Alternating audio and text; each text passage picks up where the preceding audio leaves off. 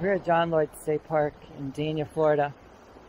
And the strategy of the moment, if I don't get knocked on my butt, is to detect on what I call the ledge, which is really where the water breaks and the shore begins. I would be out farther not because I'm chicken. I'm not chicken. I'm not. Okay. So I really don't want to get knocked on my ass. And every time I get on a target, I get knocked off the target. Because the next wave just takes me out. So it's kind of nuts.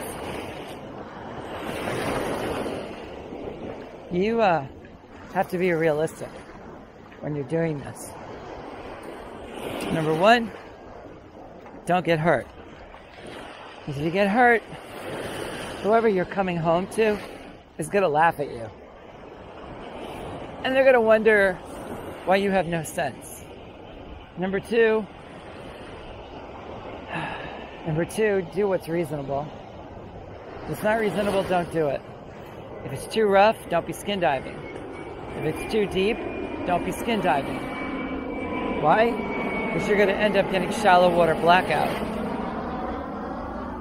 And essentially what that is people, they dive, they go down, they detect the target, they come up, they get air, but they don't get enough oxygen in their blood. They go back down, they have an oxygen deficiency in their blood.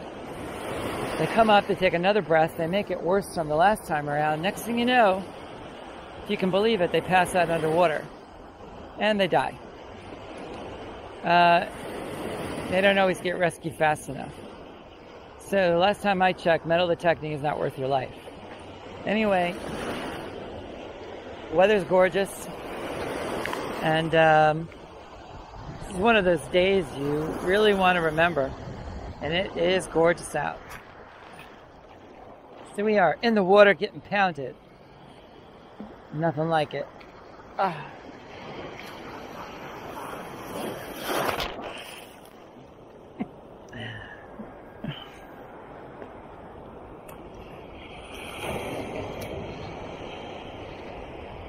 Lose that.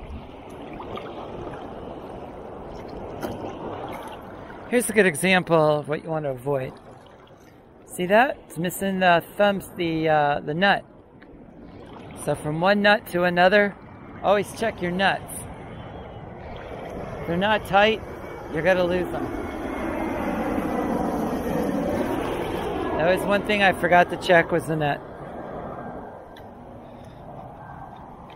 More later. And nada. All I'm doing is digging aluminum.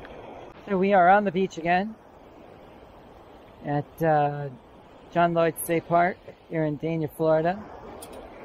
And I am on a target. And I'm going to get it in just a second here. It's coming and going.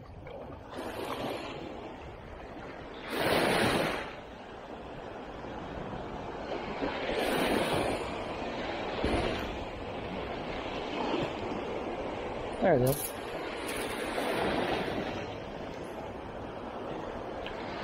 You know, even though this is a metal detector that you can use underwater, it gets fritzed out when you are, oh, look at that. Y'all seeing that? Looks like a tent peg. More crap. So we're back on the sand. What a shock. And we're heading north.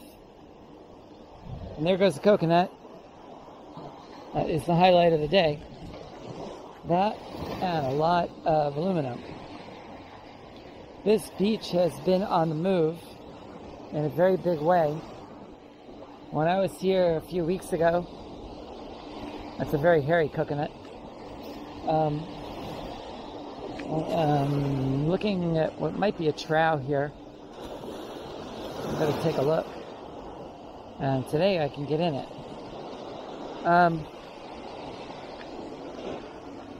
Contending with a detector shaft that is got a loose, actually a missing nut, and I really don't feel like missing the bolt. So we're going to keep a close eye on the water. See if we can't turn it into some action. I am finding targets. It's not that I'm not finding targets. It's that I'm finding the wrong targets. I have to be here when the water is calmer. It'll let me skin dive.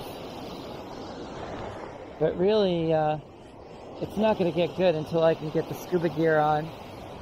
And I've got a handful of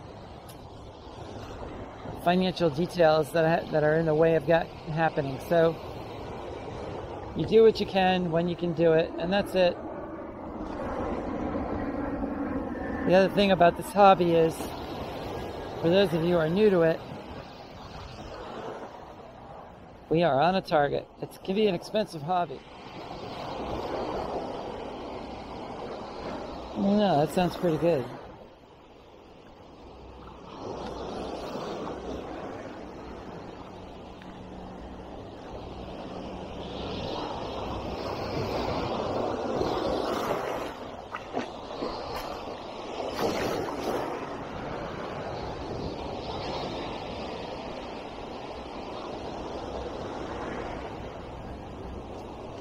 Let's see where it's at.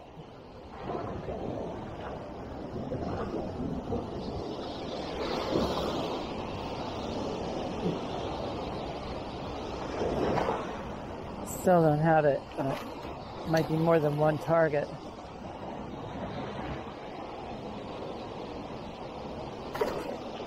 Okay.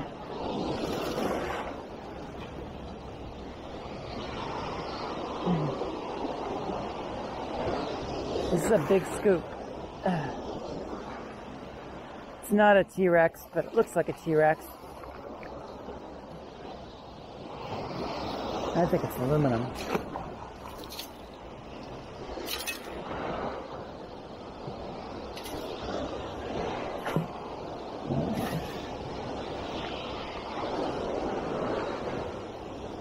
I hope this target doesn't end up deeper before I find out what it is.